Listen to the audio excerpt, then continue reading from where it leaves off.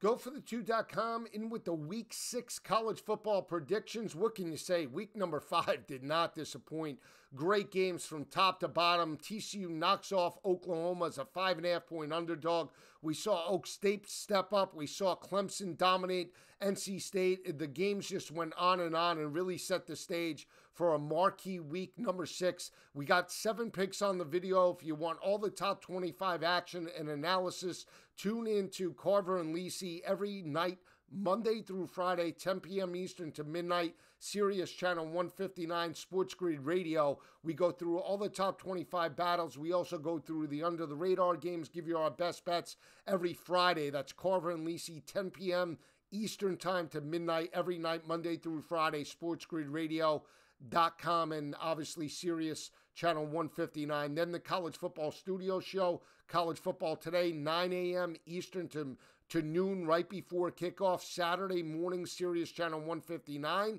Or sportsgrid.com for the video. You could tune in. You could see the studio, me, Ben Stevens, and obviously Kevin Walsh breaking down all the games, props, best bets. We have you covered for kickoff college football today. So check it out this coming week. Carver and Lisi, Monday through Friday, College Football Today, this coming Saturday and every Saturday throughout the college football season.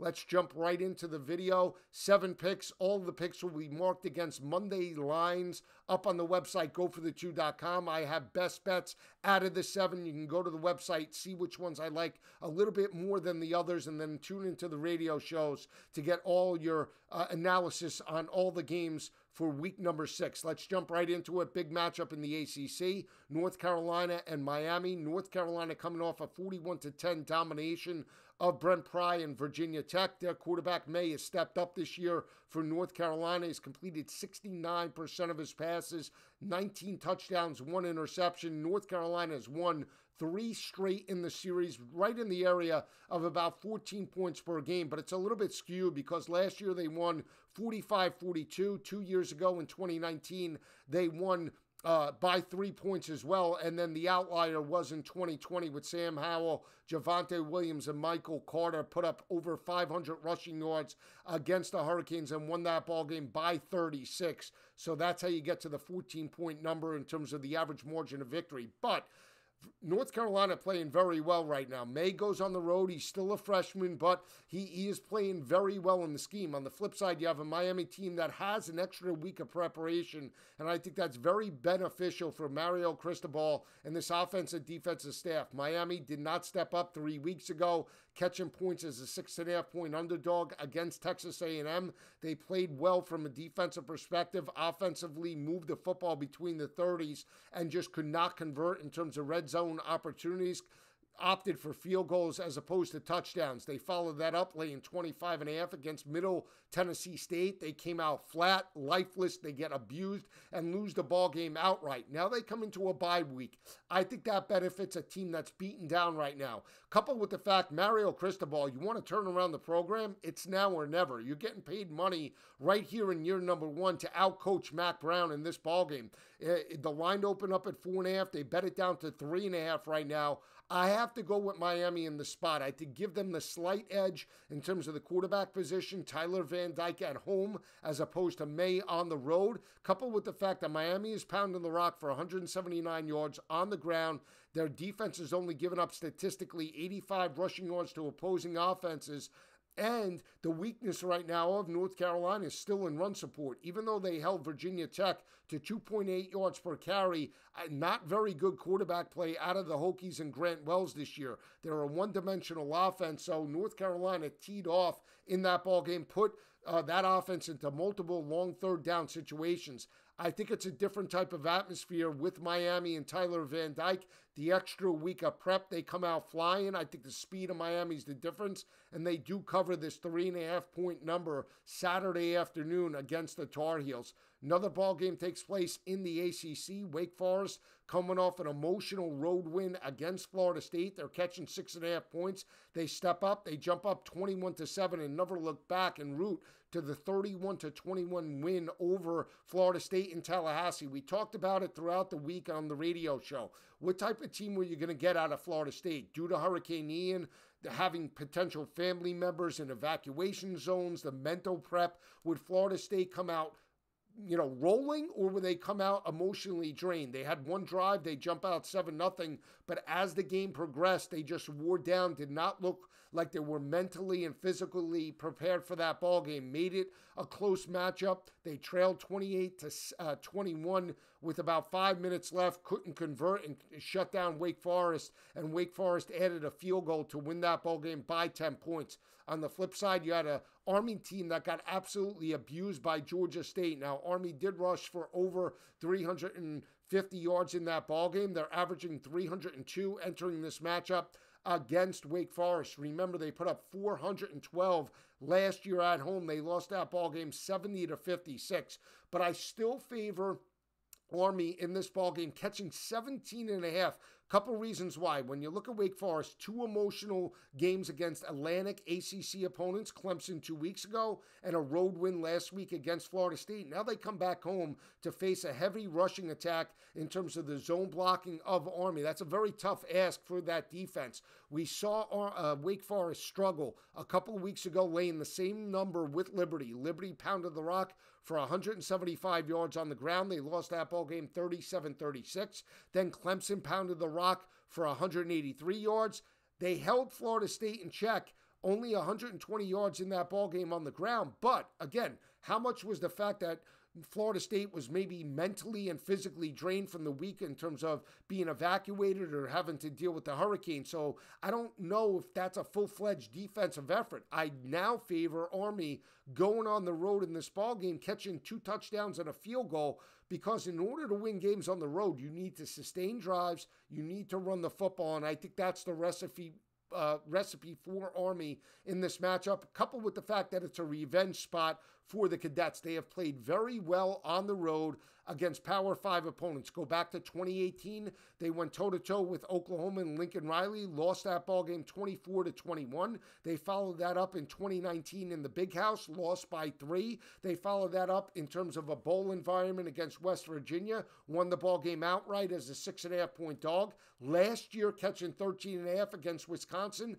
they lose by 6. They're 4-1 against a number on the road or on a neutral field site. Their last 5 games against Power 5 opponents. The only game that they didn't cover because they were favorites was last year's bowl game against Missouri and Brady Cook. They won but did not cover that number as a favorite. So I like Army catching 17.5 points in this ball game. They don't have to win. They just have to be within the number, and I think they can shorten the game enough to keep Sam Hartman on the sidelines, and they win this ball game, at least from the spread perspective. Another matchup in the ACC takes place. Florida State on the road against NC State. NC State has won 2 straight in the series by 16 points per game. Picked up this victory last year, 28-14. They picked it up a couple of years ago by 16 points. So they won 2 straight by 15 points per game. I look at NC State and Devin Leary, and I'm not sold on them. I picked against them last week in terms of Clemson's dominance at home. They won the matchup. Clemson did 30-20, but you look at the passing attack of NC State. Devin Leary is completing around 59% of his passes. They're averaging 251 passing yards per game, but it's a little bit skewed. If you take both Charleston Southern out of that and UConn, which are 2 terrible ball clubs, if you take both of those teams out there and just look at the other games that are in there, Clemson, Texas Tech, and East Carolina, Devin Leary in that offense have only averaged 205 passing yards per game, completed 58% of his passes, 3 touchdowns, and 2 interceptions. I don't like that recipe. Coupled with the fact that I'm still not sold that this is the same powerful running game that we saw last year with Ricky Person and Bam Knight. Both of those players have moved on. NC State is only averaging around 135 rushing yards heading into this matchup. When I look at Florida State right now, they're battle-tested. Tough ball game. They lost to Wake Forest, but they're still pounding the rock for 203 yards on the ground. That secondary is only given up 179 passing yards to opposing offenses and quarterbacks. And I like their wide receivers. They have a trio, Micah Pittman, Ontario Wilson, and Johnny Wilson. 50 receptions, over 800 yards, and 7 touchdowns. I think they can challenge NC State over the top, coming off an emotional loss at home. On the road in Raleigh, line open up at 3.5. It's down to 3. I like Florida State to strike the upset against the Wolfpack in this matchup. That was NC State's Super Bowl against Clemson. They lost I think they're emotionally deflated coming back home to Raleigh. Another ball game takes place in the Rose Bowl. UCLA catching 4 against Utah. We saw Utah right now. Utah with a potential look ahead against USC. I understand every game is a step up, but Utah dominated last week in terms of Oregon State. They were laying 10.5 in that ball game. Never looked back. Put up a 41 spot against a flat Oregon State offense and Chance Nolan. They now go on the road to face Dorian Thompson-Robinson and UCLA. I picked UCLA last week against Washington. Thought they were the right team. They started fast, never looked back, and held on to the 40-32 win. But there's a couple of reasons why I really like UCLA in this ballgame. I said at the start of the year, I believe that UCLA was the most complete offense and defensive lines in terms of the conference. Right now, they're averaging well over 200 yards per game with Zach Charbonnet and the rushing attack of DTR averaging 7.1 yards per carry. They're very solid in run support, holding opposing offenses to only 83 rushing yards per game. And you look at Utah right now. Utah struggles with athletic speed type of teams. They struggle with the athleticism of Anthony Richardson week 1. They lost that matchup because Richardson put pressure on their defense on the perimeter. I expect the same from Dorian Thompson-Robinson. Keep in mind as well, last year, DTR did not play in that ball game in terms of Salt Lake City. It was a very close ball game in the first half with the backup quarterback, and then Utah wore UCLA down in the second half of that ball game. I like UCLA in this spot. I think their defense is playing well. They're playing very good third down defense, holding opposing offenses to 36% of their third down opportunities. Their offense is converting 54% of their third downs. They have 13 sacks on the year, and Utah since 2018 on the road or on a neutral field under Kyle Whittingham just 10-9 straight up. I think UCLA strikes the upset as a 4-point underdog at home in this matchup. Let's keep it in the Pac-12. You have USC and Washington State. USC has won 3 straight in the series by an average margin of victory of 19.4 points per game. Picked up this victory last year, 45-14 in Pullman. That was the game Jackson Dart stepped up and just played lights out. But you look at this ball game, why I favor USC. The better offense right now, Caleb Williams in that passing game got going. Even though Caleb Williams threw an interception, he threw for over 300 yards. They were able to challenge Arizona State over the top. I thought Arizona State would be in that number just because from a series perspective, Arizona State tends to play USC very tough. They won last year as a favorite at home in Tempe, and 2 years ago, they lost on an onside kick in the COVID year, 28-27. They didn't step up against Utah, but if it was the one game with an interim staff that Arizona State was going to step up with, I thought it would be USC. Emory Jones moved the football, but Arizona State still had a very good rushing offense heading into that ball game. Washington State does not. Washington State and Cam Ward only averaging 93 rushing yards per game heading into this matchup. Coupled with the fact that Washington State's defense is giving up 275 passing yards to opposing offenses. If they're going to try and get it into a shootout just the way they did against Oregon, USC is built much better than Oregon and Bo Nix. I think Caleb Williams abuses that secondary playing at home. I think USC rolls. There's no look ahead. The line opened up at 13.5, 14. They bet it down to 12.5. I think Washington State gets absolutely blown out. I could see USC winning this ball game by 20 or more Saturday night in the Coliseum. Another big ball game takes place in the SEC, the SEC's oldest rivalry. You have Georgia that's won 5 straight by 18 points per game, picked up this victory last year, 34-10 against Bo Nix on the Plains. You have an Auburn team that jumped up 17-0 against LSU. Turnovers turned around the tide, and LSU won and held on 21-17. John Emery and that offense pounded the rock for 185 yards on the ground. You also look at the matchup against Penn State. They did not step up in run support. They gave up over 240 yards to the Penn State and Nittany Lions, and that heavy attack of Singleton, Allen, and Lee in that ball game.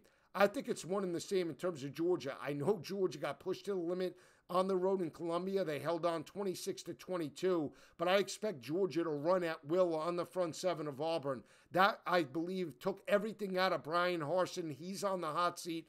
And Robbie Ashford. Robbie Ashford threw for 337 in that matchup. Now he goes on the road. This is an opportunity for Georgia's offensive line and defensive line to get healthy. Georgia's averaging 5.2 yards per carry. I don't look for Stetson Bennett to put it up maybe more than 25 times in this matchup. I think Georgia runs at will just the way LSU did. And keep in mind this statistic as well. Since 2016, every time Georgia rushes for over 200, they are 39-0 straight up against FCS and FBS opponents. I do not like where Auburn is from a mentality perspective after last week's loss where they were up by 17. Now to go on the road, even though it's a rivalry game, I think they do not cover this number. The line opened up at 30.5. It's down to 29.5. Georgia makes a statement that they're still one of the top teams in the nation and cover this line Saturday afternoon in Sanford Stadium. Another ball game, Red River rivalry, Dylan Gabriel in concussion protocol, but OU has won 4 straight in the series by an average margin of 10 points per game. We saw Texas get right as a 9.5-point favorite. They abused West Virginia, put up over 35 points in that ball game. Defense stepped up, and now they look to be the best team in terms of both of these teams. Texas is back on track. OU is reeling after back-to-back losses to Kansas State and last week to TCU and Max Duggan. Max Duggan ripped that defense for over 300 yards on the ground. The previous week, Kansas State rushed for 260-plus with Adrian Martinez.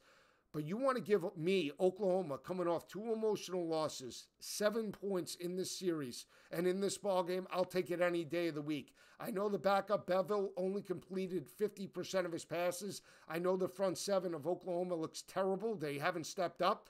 But the one I want to say silver lining is that Oklahoma is still averaging around 185 yards on the ground. That's still the weakness of Texas's front seven.